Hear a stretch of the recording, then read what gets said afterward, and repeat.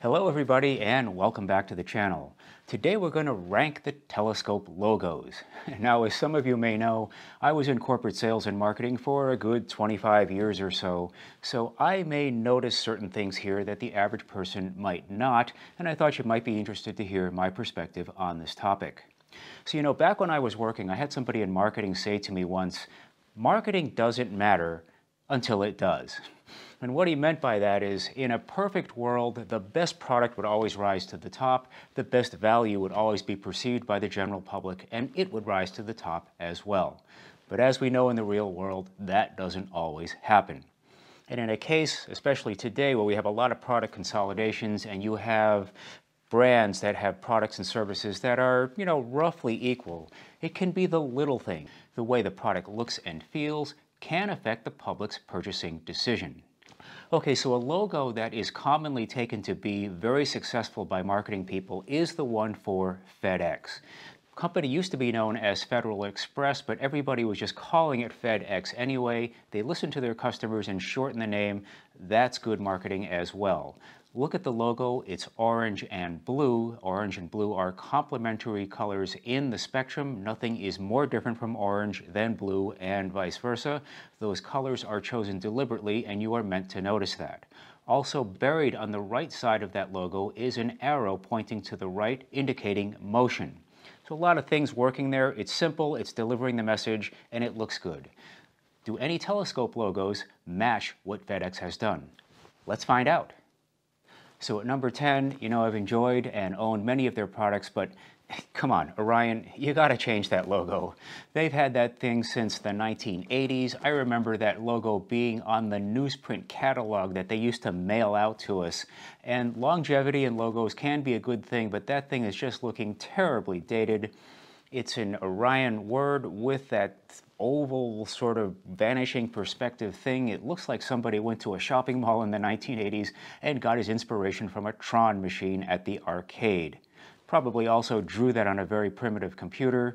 Sometimes that logo is to the side of the word, sometimes it's underneath, and I get it, it's an O, but it's squashed, so you're seeing the O in Orion twice.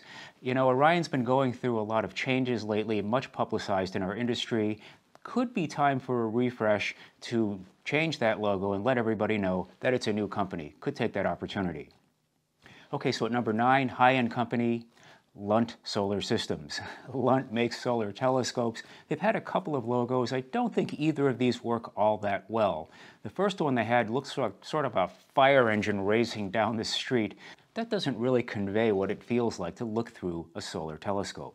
They came out with a new logo that they're using right now, and it's better, I think. I get what they're going for. The company is based in Arizona. You've got the setting sun there and an outline of a cactus. I don't think all those elements are really working together. The cactus is a little bit too bold. It looks like it's giving me the finger. I would wonder what would happen if they just got rid of the cactus altogether, and I think the logo might work better without it entirely. So at number 8, Celestron, you're doing a great job with your products, but you've always struggled with marketing. They've always struggled to find some sort of brand identity. At the same time, Meade on the other side of the aisle was doing great at this. Who can forget the advertising wars in the 1980s? Meade taking an approach, their catalogs look more like somebody's thesis than anybody else. Color was all the rage back in the 70s and 80s in advertising, but Meade chose to make many of their ads in black and white. So you showing nerdy guys in glasses and lab coats, looking at their telescopes. And Celestron, well, let's just say they took a more traditional approach to marketing. So they've come up with the word Celestron. It's slanted towards the right. It's usually in orange. Recently, they've added that circular orb with the C cut into it. It's okay, I guess. I think the problem I have with it is when I look at that logo and I notice the orb with the C, I have a tendency to want to pronounce the C. So when I look at the ad, I tend to say C Celestron. So here I'm going to go ahead and lump that in with a bunch of other logos that don't really strike me one way or the other. And by the way, this is fine. Anti-marketing, that is the refusal to do marketing, is a perfectly legitimate form of marketing. You're just going to get it done in other ways. And the epitome of this is any Russian telescope. TAL, Sovietsky, Intez. I've had some of those telescopes in here where there's no logo at all on the scope. And I've even had a couple of Russian telescopes here that had no markings at all. You don't even know what it is. So I'll make a couple of quick comments here on these others. I've always thought that word ioptron is a little bit hard to pronounce. You can do that to draw attention to yourself, but you're walking a fine line between making something that's unique and something that people are just kind of not want to pronounce. So the word TELLARVUE there, I liked it when they just had the word TELLARVUE. Lately they put that stylized T in there with the star burst coming off the side, and sometimes they'll put a word underneath it. I liked it best when it was just the word TELLARVUE. You didn't have to say anything else. You knew what it was. I will say this on behalf of Al Nagler. Once I was talking to him once. He said one of his pet peeves is that people don't spell TELLARVUE correctly. So here's a PSA. Look at the word, look at the last three letters. That's how you spell TELLARVUE, not the other way. STELLARVUE has a similar problem. So next up we have EXPLRE Scientific. I like this logo. I like the font. It's broken up just about 2/3 of the way through, which is about where you want to see something visually happen, and the O is a stylized oval there. The only thing I might be concerned about with that logo is that O is orange or yellow. Is that the sun? I don't really know what they're implying here. Do they want us to point their telescopes at the sun? I mean, from a graphic art standpoint, I think that logo works very well. Just a little bit concerned about the message they might be sending to their customers. So next up we have Skywatcher. Skywatcher is a good logo. It's a good name. I like the word. It just sort of rolls off the tongue. I like the galaxy stylized graphic up on the side there. I like the font that says "Be Amazed." This logo just plain works, except for one thing: grammar. You know, when I wrote the telescope reviews, I always had an editor who had to correct me. Every time I wrote the word Skywatcher, I would write it wrong. And look at your own correspondence. If you've ever had to write the word Skywatcher email to your friend in reference to one of their telescopes, there's a chance you got it wrong too. So look at this. It's a capital S, a capital W, and a hyphen in between. It's actually two words. And I think that's a little bit too complicated. I think if Skywatcher wanted to refresh that logo, I might suggest they just run it into one word and have one capital letter. Otherwise, very good logo. So at number 5, we have astrophysics. This is good work here. There's a couple of reasons why this works. Number 1, in most of their recent models, the word astrophysics doesn't even appear on the dew shield. It's usually just the model number or the model name. Now the word astrophysics does usually appear on the visual back or on the focuser or on the diagonal, but that's usually not the first place you look. Your eye is naturally drawn to the dew shield, and the fact that the company name isn't even on there says something. It says, yeah, we know what this is. We don't have to say what it is. We all know. Second reason this logo works is subtle. You may not consciously notice this, but it'll affect you at a subconscious level. Look at the color scheme that's used. It's red, white, and blue, a very subtle reminder to you that this product is made in USA. So at number 4, we have Takahashi. Now, if you look at Takahashi's products, they don't have one specific logo or font that they use all of the time. They kind of mix it up a little bit. But you know what?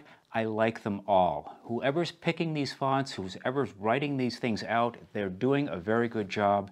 It's written in such a way that it implies both seriousness and fun at the same time. Again, very indicative of the Japanese culture. There's a little bit of whimsy in a lot of Japanese products. I like the stylized T and S in the triangle, and I also very much like how sometimes they don't even bother to translate the Japanese on the nameplate on the visual back. You know what they're saying? Yeah, we built a good telescope. We don't have to translate that for you. So at number 3, here's a case where something could have gone terribly wrong, but it didn't. You know, William Optics and that swan, it's just a little bit offbeat. What does a swan have to do with astronomy? Sure, Cygnus is a swan, but if you look at the logo, I don't think they're going for Cygnus here. Somebody just liked the word swan, the idea of a swan, and I can't explain it. It just looks fantastic. So William Optics has always been very good at naming their products. Look at the new red cat, and they put a little stylized red cat on the dust cover. And if you stop and think about it, what is a red cat? Are there red cats? Let me tell you why this logo works. Because mentally erase the red cat from the dust cover and you'll see a lot of the personality in that product goes away. That's a sign of good marketing. Okay, so at number 2, it's the masters of marketing themselves, MEADE. So this logo is great, and it's great for a number of reasons that defy conventional wisdom. One thing marketing people will tell you is don't have a complicated logo. And that thing's pretty complicated. I mean, it looks like a scientific thing and it looks kind of like a star, but the more you stare at it, it's 4 M's joined together. It's a logo that just plain works. And it also works because MEADE, like astrophysics, very often doesn't put the name of the company anywhere near the logo. You're just supposed to know. I had a friend say to me once, MEADE is a highly skilled marketing firm that just happens to make telescopes on the side.